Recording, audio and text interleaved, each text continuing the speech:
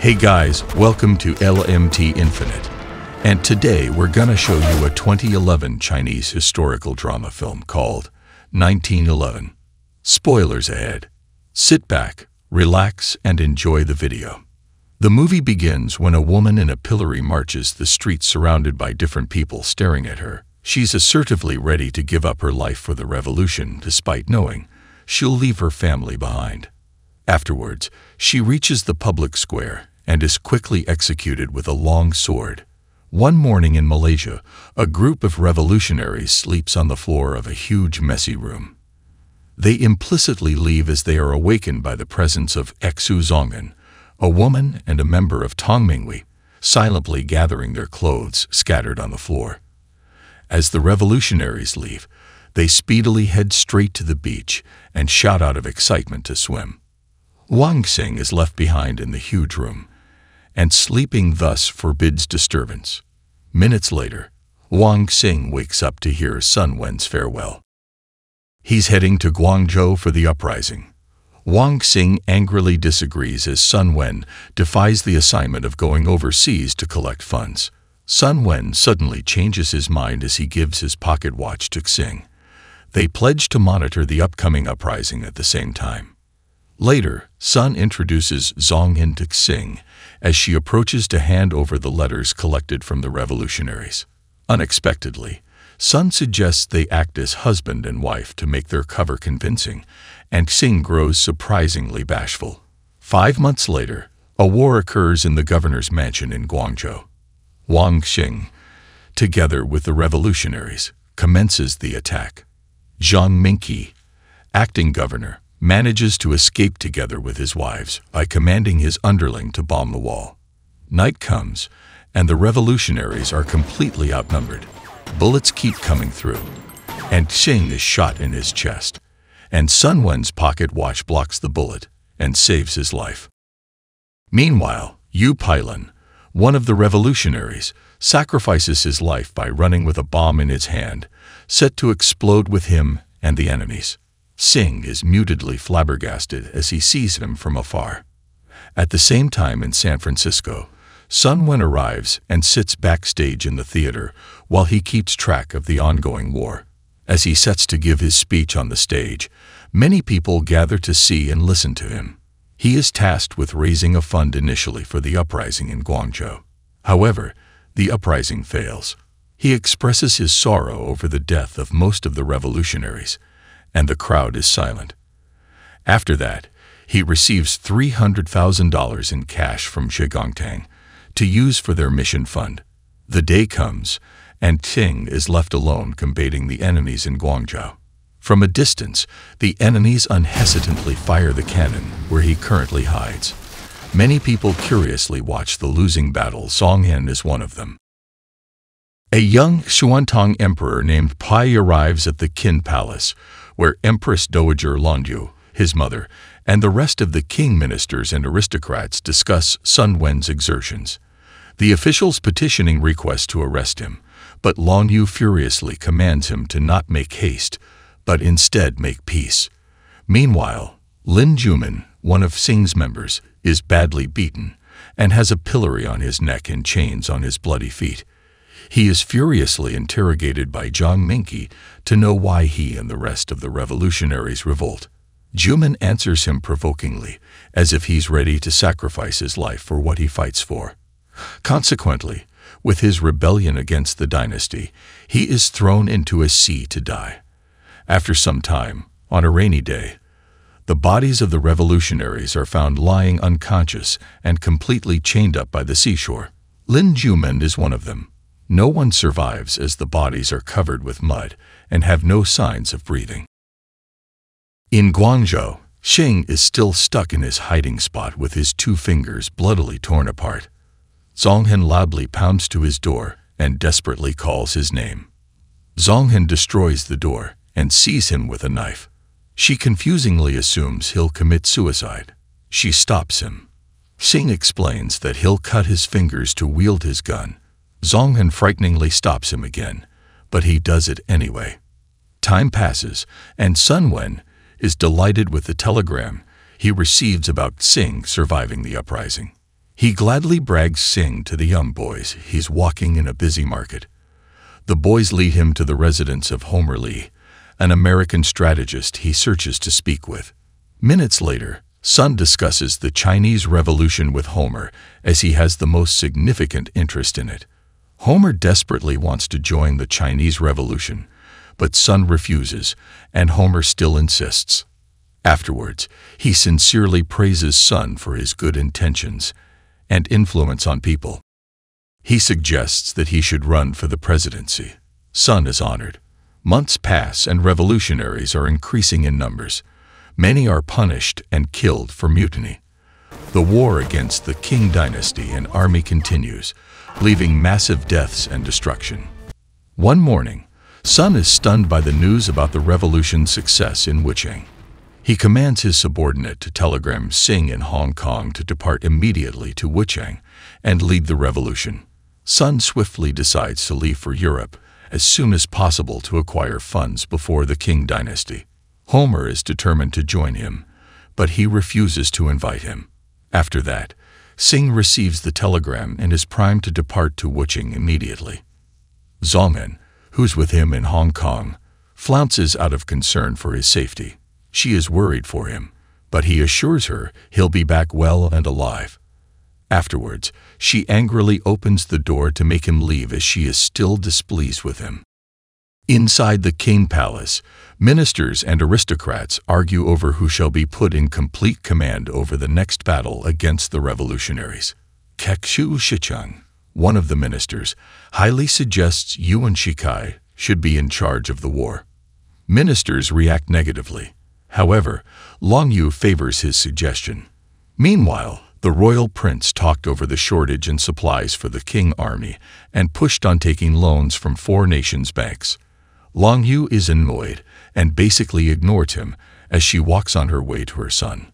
One afternoon in a battle of Hui, revolutionaries forcefully put General Lai Yuanong into a tight spot to lead them while attacking his own ally.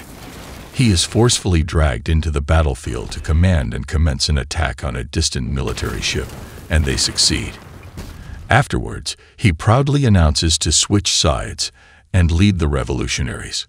One morning, under seclusion, Yuan Shikai is suddenly tasked with full command of the Qing army. He appoints 2 different leaders to lead the Qing army in the next battle against the revolutionaries. The Wuchang uprising begins. No one in command. The revolutionaries are outnumbered, and their base is entirely destroyed. Later that day, Xing arrives and is appointed commander in defense of Hankou and Hanyang. He preparedly commands combat with the enemies. Meanwhile, Yuan Shikai used all means possible to take the revolutionaries down. Wang, a former revolutionary, shares all information he has about the revolutionaries to help with the mission of Shikai and provide advantages to the Qing army as well. After a while, Sun Wen arrives at one of the banks in Europe. He unhesitantly pleads with the gentlemen there to switch sides and support the revolutionists, and they ignore him and leave, and Sun convinces them loudly until he is asked to lower his voice and leave the premises. Later on, Sun inevitably goes to an occasion to convince bankers to reconsider the loan on the Qing Dynasty while they are having their meal. Minister Tang, a representative of the Qing Dynasty, eagerly wants to leave as they should not be at the same place at the same time. Afterwards, Sun gives his persuasive speech to the bankers and the aristocrats. They are still not convinced until such time. Sun reassures them that their deal with the Qin Dynasty is lossy. Meanwhile, the Battle of Wuchang continues.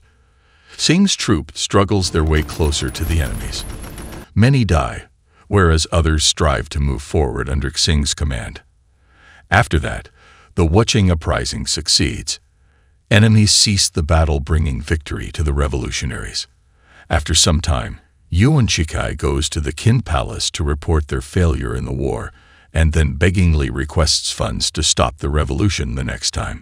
Peace with revolutionaries is his way of solving the conflict, which the ministers are displeased to hear. Minutes later, Longyu dishearteningly weeps by the minister's reaction. They induce her by offering their possessions to end the revolution, and their loan deals with 4 nations' banks are taken by Sun, leaving them penniless to sustain the next battle. Sun, on the other hand, is called to Minister Tang's office. His interference in the four-nation banks causes controversy throughout China. He is ordered to be assassinated. Tang lets him go as they are on the same page. At some point, Xing is ordered to transfer to Nanjing after the success in the Wuqing battle. On board, he arrives at a ship where he witnesses Zhongyan. Injured revolutionary soldiers are treated. He witnesses Zhongyan in bloody military nurse clothes, saddened after the passing of one man she's treating. Later, Xing surprisingly sees Sun on the ship after months of being widely separated. As they land, Sun is welcomed by a massive crowd to celebrate his return. Reporters ask him several questions regarding the revolution and its goal. On the other hand, Xing surveys his surroundings to capture anyone with a scheme against Sun. After some time, Yuan Shikai tactically gathers negotiation parties from the south to form an alliance and negotiation. He aims for a republic by instituting a constitutional monarchy, but the south disagrees. Soon after, they agree to establish a republic if Yuan wins the presidential election. At night, Yuan Shikai eats dinner with his family and a representative of their negotiation named Tang Shui. He asks him more about Sun and what type of a man he is. He sarcastically laughs as he hears Tang describe him as a selfless person. One morning, the revolutionaries and Sun and Xing also discussed forming a republic due to the monarch's prolonged ruling. They also discussed the upcoming presidential election and how Yuan Shikai may help hasten Empress Dowager's abdication. Suddenly, their glass windows break. A shooting occurs in their area, and they hide immediately to protect themselves. After the incident, they manage to capture the assailant. After that, the assailant is interrogated, and the reason for his attack is out to spite of Sun. Subsequently, the interrogation is no longer pushed through according to Xing's order. Days later, the presidential election takes place in a conference hall. Sun, Yuan, and Xing are the candidates for the temporary president position. The ballot voting commences as Sun nervously fidgets his feet outside the hall. Minutes later, results are announced, and Sun Wen wins the job presidency with 16 votes out of 17. After a while, Yuan Shikai discovers he has lost. He angrily throws fragile jars everywhere. Later, he bitterly commands to remove Tang Shui as a negotiation representative. During the inauguration ceremony, Provisional President Sun Wen powerfully speaks his pledge in front of many people. He strongly gives his speech to people when suddenly, the crowd switches emotions when he mentions relinquishing his position to Yuan Shikai later. Subsequently, Xing and Sun argue as Sun accedes to Yuan Shikai's demands. He aims to achieve his revolutionary goal in exchange for giving up his position to an enemy, and Xing is extremely furious as he leaves the room. One morning, Xing and Zhongyan roam around an empty and new house. Zhongyan whispers to Xing that she is carrying his child. Xing is out of words. He happily smiles. Meanwhile, Sun stands in front of an unfinished painting of the revolution. Xing arrives, and they discuss matters over the revolution. Now, Sun clearly understands Xing's point last time. There must be a system to restrain Yuan Shikai and others who wish to dream of becoming emperor. Consequently, he writes down his telegram about his plans and implementation that will last a long time. With Sun's public declaration on implementing provisional law and a legally protected revolutionary system, Yuan Shikai is furiously provoked. His desire for power becomes bigger. One morning in the King Palace, Yuan Shikai tells a story about a French Revolution and a gruesome death of a king. The room is frighteningly silent. Feared, Longyu starts shedding tears, and she demands him to come closer. She asks for his protection, thus not ending up like the king in the story. As Yuan leaves, Longyu realizes he has broken his promise and has banded with the revolutionaries. Afterwards, she furiously commands to dismiss him as prime minister. After that, Sun receives the news on the no changes to prolonged monarchical power. He angrily complains and then suddenly commands his subordinate to publicly send out telegrams regarding this matter. Meanwhile, the Qin palace receives numerous telegrams from neighboring nations. They wish for her to step down as the majority signs the petition to make the republic effective immediately. Longyu starts to falter, and she blames it all on Yuan. The palace's atmosphere becomes obstreperous. After that, Longyu takes a deep breath and loudly prays to her ancestor in heaven. Everything is crumbled. The ministers become greedy, revolutionaries run wild, and neighboring nations are against her. She claims to have failed her ancestors, but at least to her realization, Sun does not cause havoc nor invade the palace. Seconds later, she shouts, "Abdicate," causing silence in the room. Not long after, Longyu steps down. Then, Sun decides to resign after he finishes his tasks. Yuan is confidently ready to be the next president as Sun assures him to relinquish his complete authority to him. After some time, Sun gathers ambassadors from different nations to introduce himself as a provisional president for the first and last time. He pleads with them to recognize their governance system and China's new republic. He added that he'll treat the royal family the same as the citizens, with no unfair treatment or inflicting capital punishment. Meanwhile, Lin Juman's letter reaches his wife, Chen Ying. She emotionally sheds tears as she reads the heartwarming message of her husband while reminiscing their past together. After a while, she gives back the letter to Sun to spread the messages to others. Later that day, he goes to the hall where the finished revolution painting is. He carefully places the letter on the center table. The movie ends when people gather in the hall to witness Sun's last speech as provisional president, before he steps down from his position. He long strives for revolution, not recognition, he says. He ends his speech by spreading the message from Juman's letter to his wife about how revolution seeks eternal happiness for everyone in the world. Thank you for watching. Subscribe for more videos like this to help the channel out. Have a nice day. Stop.